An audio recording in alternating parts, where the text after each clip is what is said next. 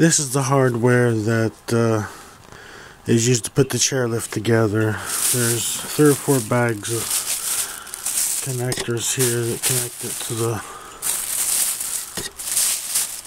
wall and to the floor. And there's 4 rails here. Here's one of the straight rails. Here's another one of the straight rails. Here's one of the curved rails that goes around the corner. And here's the other curved rail.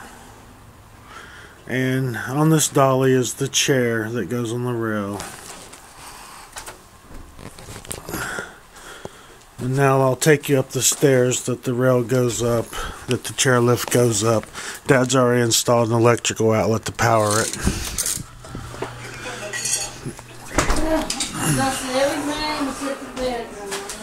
Here's the outlet. And here's the stairs that it goes up. And it curves around and goes up the rest of these stairs right here. And that's about it.